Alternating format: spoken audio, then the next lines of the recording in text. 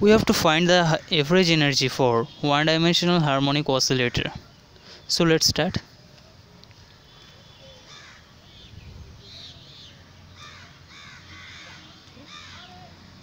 The average energy is given by minus del del beta of logarithm of z.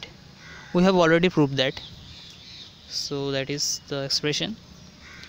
Now z, that is the partition function, is given by 1 by twice sine hyperbolic beta h cut omega by 2. Okay, and this term can be written as e to the power beta h cut omega by 2 minus e to the power minus beta h cut omega by 2. Now if we multiply e to the power b minus beta h cut omega by 2 on up and down side, then it will be like this.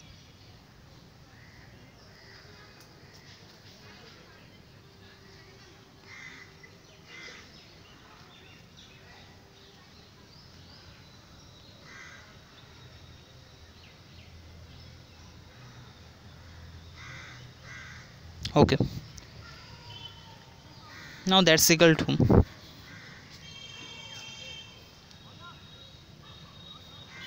e to the power minus beta h cut omega by 2 by, after multiplying this and this term, it will be e to the power 0, that is 1, minus this term and this term makes e to the power minus beta h cut omega. Okay, thus we simplify z, and now we have to find their del beta of log z. So let's start.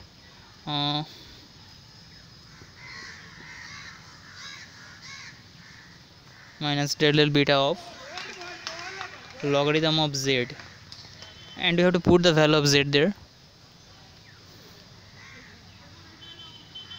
Z have the value e to the power minus beta h cut omega by 2 total by 1 minus e to the power minus beta h cut omega. Okay,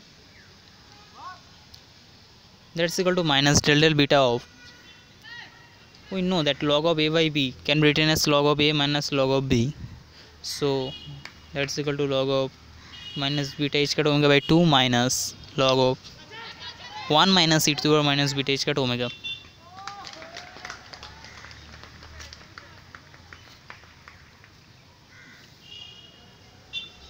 Now this term log of exponential to the power minus beta h cut omega can be written as minus beta h cut omega by 2, because log and exponential cancelled, and this term remains same like this.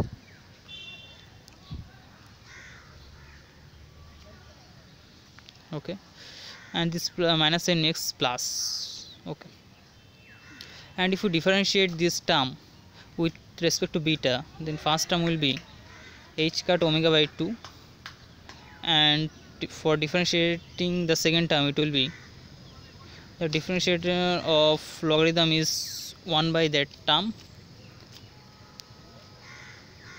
into this minus sign there into differentiation of exponential term, so this constant part minus h cut omega comes out, and the exponential term e to the power minus beta h cut omega. Okay, that's equal to h cut omega by 2, and this minus and minus makes plus, and remaining h cut omega e to the power minus beta h cut omega by 1 minus e to the power minus beta h cut omega. Okay, now we have to take common h cut omega, so remaining part is that.